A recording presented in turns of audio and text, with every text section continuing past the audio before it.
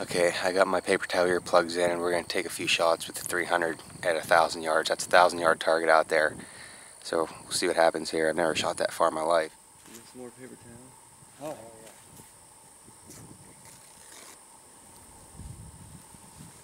So you're going to aim, the wind's blowing right down the field, right?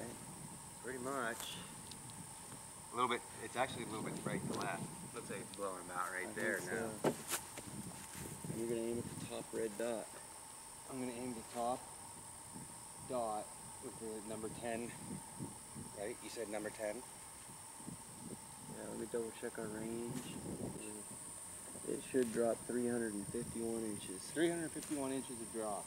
Okay. 98.4 clicks.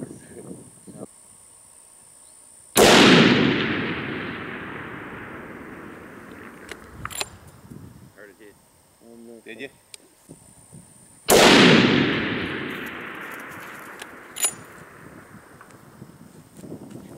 Was that the hit? Did you hear that? I hear it. Did you hear it? It was like a 20-second delay. Yeah, like Holy. Do it one more time. Oh. Like,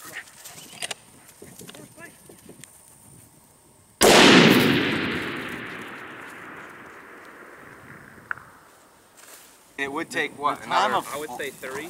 Yeah, you're right. Seconds. The time of flight Added is into it. 1.68 So you double seconds. To hear it back right down Yeah. low, something like that. Yeah. So it's 3 to 4 seconds. You zoom in. You So can see the splinters. Maybe. Look at this. It's just- Look right here. 1, 2, 3. Didn't go through though. Yeah, it did. I can see through it. But there's nothing there. I know that one is. You can see the splinters. Well, wait.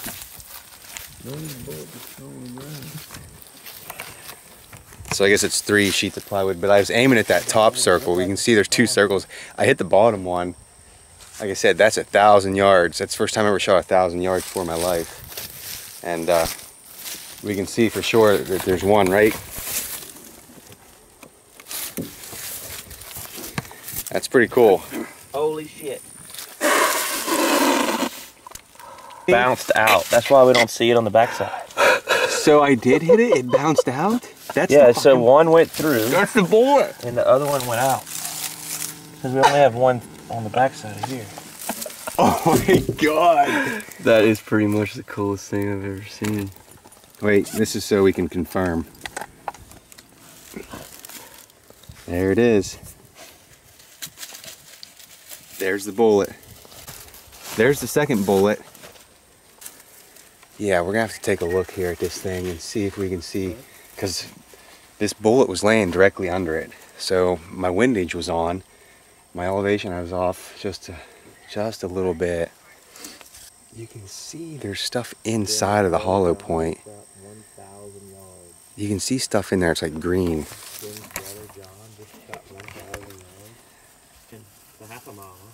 It's I think so. Okay, y'all ready?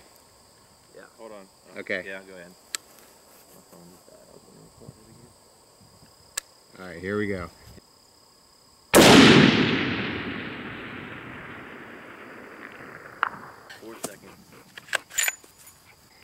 Alright, number 2.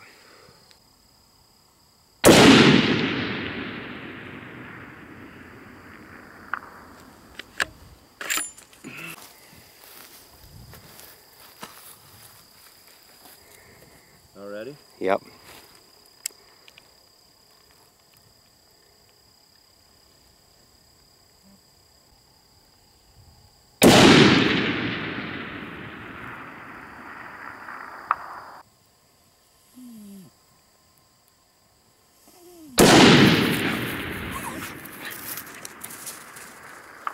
Ben's up now, and all I use for a cheek riser is a swimming pool noodle, electrical taped on there. You can see I had to cut it out for clearance.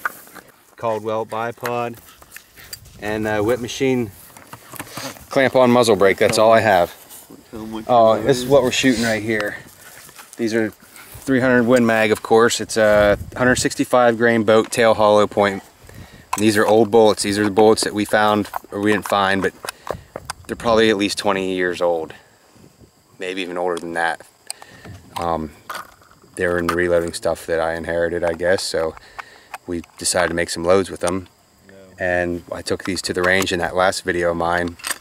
You saw where it shot good at 100 yards. So these are 165 grain boat tail hollow point Sierras with 79 grains of RL22.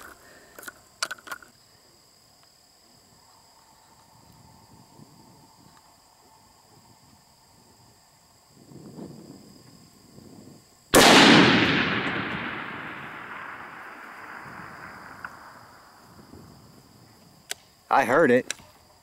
Did you hear it? Yep. It just wasn't as loud. Yep. Fighting the dog.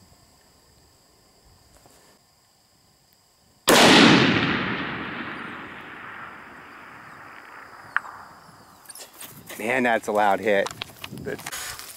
All right, here it is. Bullseye, 1,000 yards. You guys saw it beforehand, what the plywood looked like. Yeah, there's 3 of them right there's 3. There's the bullseye, number 4. We have 2 more that we need to find. I wonder if this is one here. Yeah, there's one there. That hit pretty low. And here's number 6. There's number 1.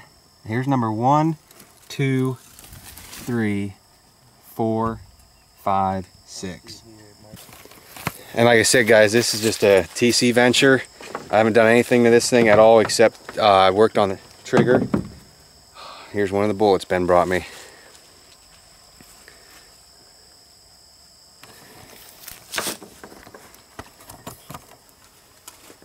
I found all 6 holes, Ben.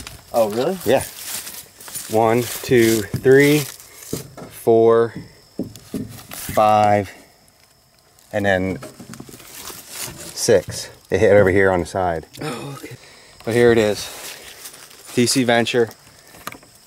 It's got the I don't even know what you call this barrel here. It's not like a varmint barrel. It's kind of heavier than an average. But I haven't done anything except I did tweak the trigger. You can go in one of my videos where it shows the TC Venture trigger job, and I adjusted the creep, took the creep out of it, and I also took one loop out of the coil, out of the spring.